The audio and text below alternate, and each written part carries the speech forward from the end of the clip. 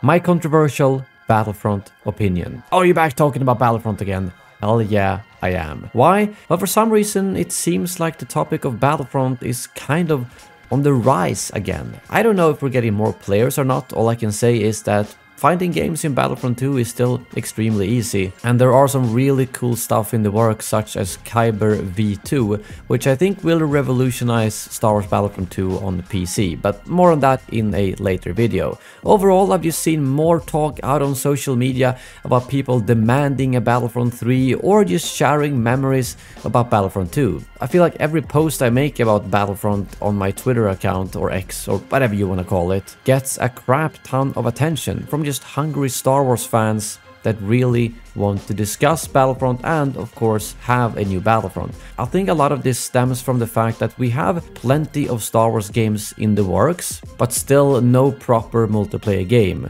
Sure, Star Wars Hunters, whenever that releases, but I'm talking about a multiplayer game on PC and consoles. A Battlefront 3 or something that caters to the same audience of a shooter, a multiplayer online live service Star Wars game.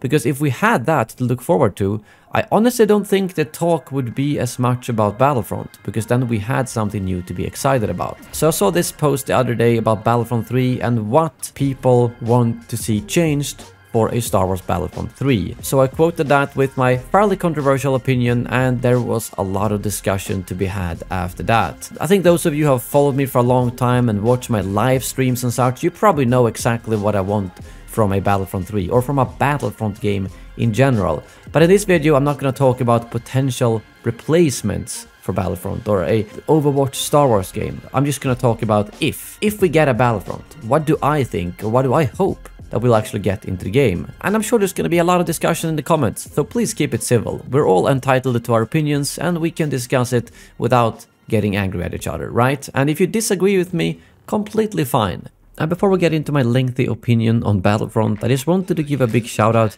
to GFUEL for continuing to support my channel. Obviously, it's a bit of a downtime right now when nothing is really going on, so I appreciate them sticking around my channel for so many years. And if you guys are interested in a sugar-free, healthy energy drink or hydration drink, depending on what you prefer, they have both caffeinated and non-caffeinated in, well, almost hundreds of different flavors. Consider checking out the link in the description below. There will be a flavor you like for sure, and they have some really good starter kits too, where you just get one shaker and 7 different flavors to try out for around $12. Because if you use my code SHIV, you get at least 20% off all their products on the website, and you will of course be directly supporting the channel and my content with every purchase you do, so that is very much appreciated. Link is in the description below. Use code SHIV. But now, let's continue. So what do I think about a Star Wars Battlefront 3? I think the main issue with Battlefront is that it is a cursed franchise. It's a franchise that has so high expectations that it will never be able to fulfill the expectations of all the different fans. And that's why no one takes upon themselves the task of creating a new Battlefront game. Let me give you an example. Star Wars Battlefront 2 launched, and I do know that Battlefront 2 had one of the largest development teams DICE or potentially EA has ever had. 3 full studios working on the game for years to get something that content-wise was pretty good, but still missed a lot of stuff. And I'm ignoring the loot box fiasco altogether here, because that's not relevant when it comes to content. But I mean, we didn't have Supremacy, we didn't have co-op, we didn't have instant action, we didn't have Anakin, Obi-Wan, Grievous, Dooku, Geonosis, Felucia, and so on. All of that came post-launch, despite the massive team that the game had. And why is that? Well, because Battlefront needs to have everything. A single-player campaign, space battles, large and small-scale battles on the ground with infantry, vehicles, heroes, and much more. It's a game that has everything and caters to every type of Star Wars fan. And that's kind of the beauty and the curse of Battlefront. That's why so many people love the game, and that's why it sells so much and why it's so popular, but also why it's pretty much impossible to make a Battlefront 3. Because if you go to a developer and tell them, okay, you want to make a Star Wars game? Why don't you pick a focus?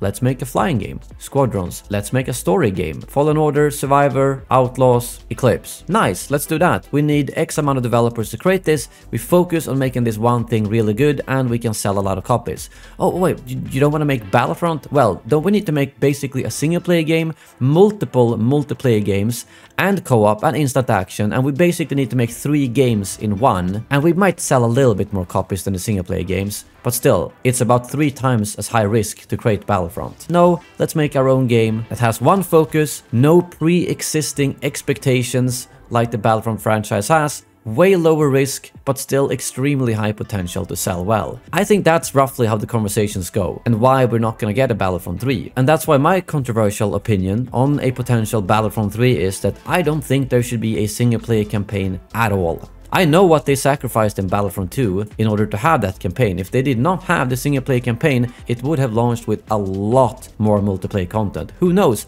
maybe all the content that we got in the post-launch support. So cutting out the single player campaign altogether, that would lower the risk quite a bit. And one argument that people have then is, well, people complained that there was no campaign in the first Battlefront game. And that's true. It did have a lot of criticism for that. It did, however, lack multiplayer content too. And still, it is the most sold Star Wars game ever, despite all those flaws, showing that Battlefront is a multiplayer game in its core. I'm not saying ditch the single player part, that's where instant action and co-op comes in, which is basically a single player version of the multiplayer modes. Way more efficient to develop, and honestly, has way more replayability. I mean, I've played the campaign twice, but I've played way more hours of co-op or something like that. So that's, in my opinion, more than enough to cater to the players who mostly want a relaxing environment. The second opinion though, that's something I think a lot of people might disagree on. I don't think we need space battles. Every single game that has space battles or flying dies. Whether it's squadrons or Starfighter Assault, that's always the mode that people find exciting for a month and then it dies down. More wasted development and risk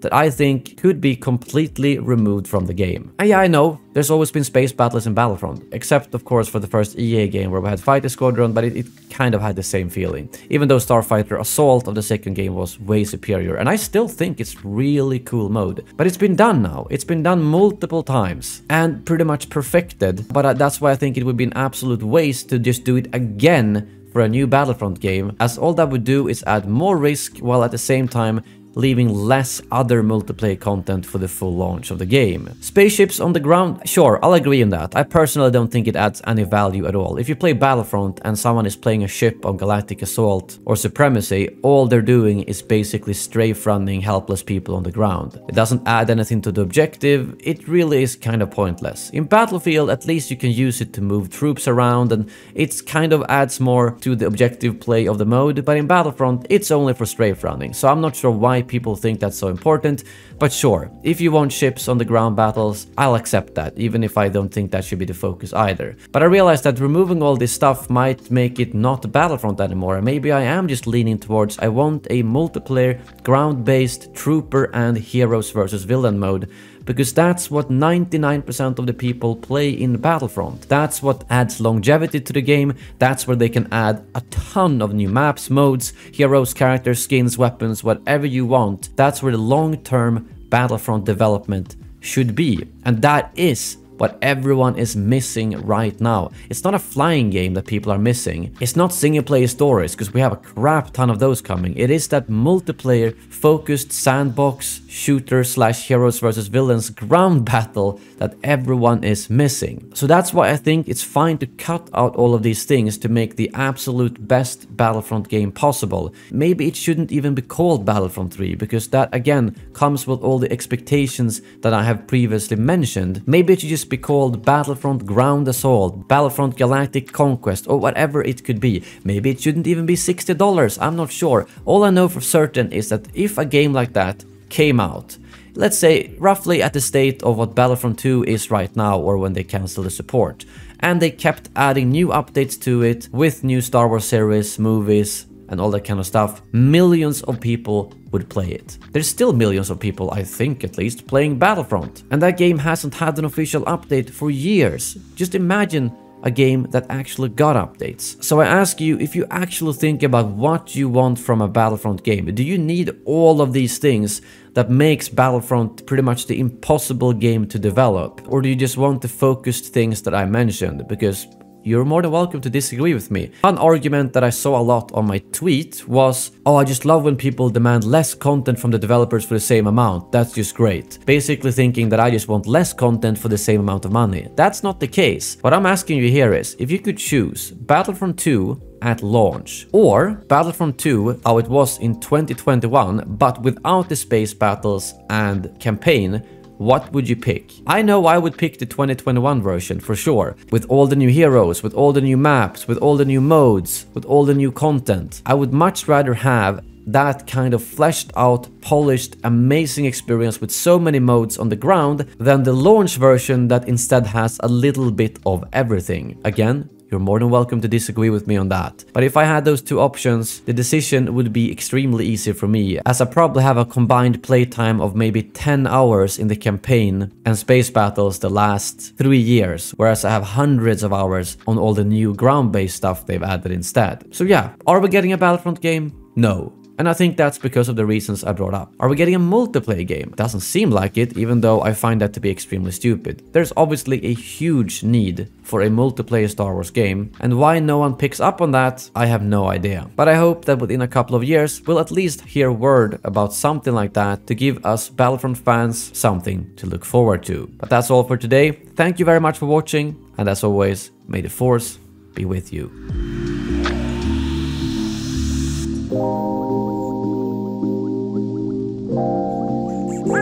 What?